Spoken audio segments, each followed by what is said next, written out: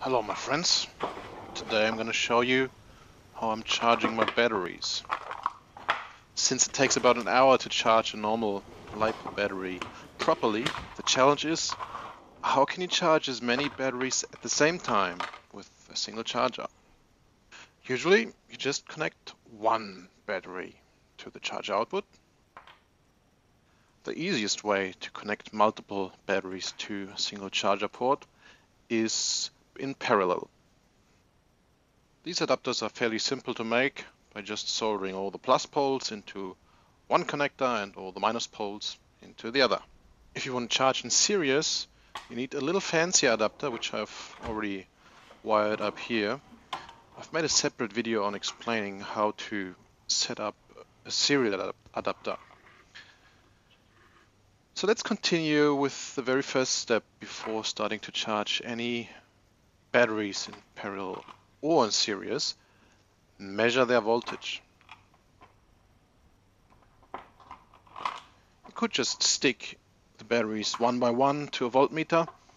I'm using this 6S battery Matic, which shows me up to 6 cell voltages at a time. That's handy because I'm interested in the voltage difference between them. To make my first steps with that new charger a little easier, I'm looking for 6 cells with very similar voltage. Yep, that looks good. They're all around 3.8. I like to put them all in a small compartment box and then just connect them to that serial adapter.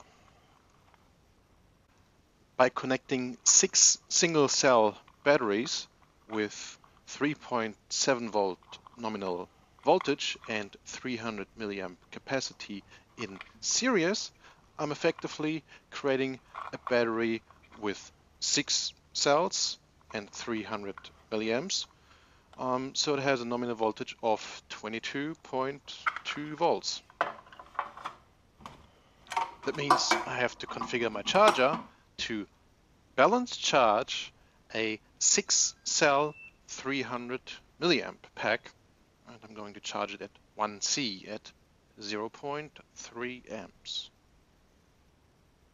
The main advantage I see in serial charging is that the cells do not have to have the exact same voltage to begin with, but that they are actively balanced throughout the charge. The disadvantage of serial charging is that you need to charge exactly as many cells as your adapter is designed for. So I have a 6 cell adapter, I need to charge 6, I can't charge 5 or 7. So let's do some parallel charging.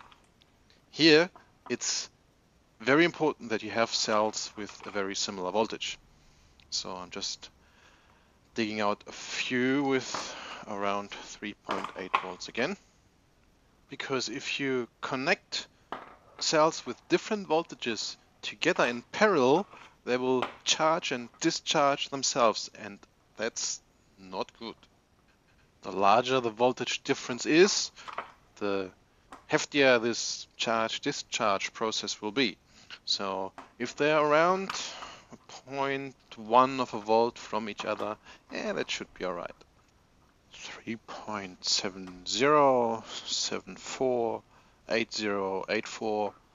So that's 0.14 of a volt between the lowest and the highest voltage.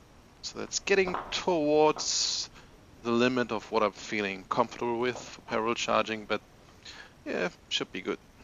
So connecting 4 300 milliamp single cell packs in parallel basically gives me a single cell, nominal voltage 3.7 volts, larger pack with 4 by 300 equals 1200 with 1200 milliamps capacity.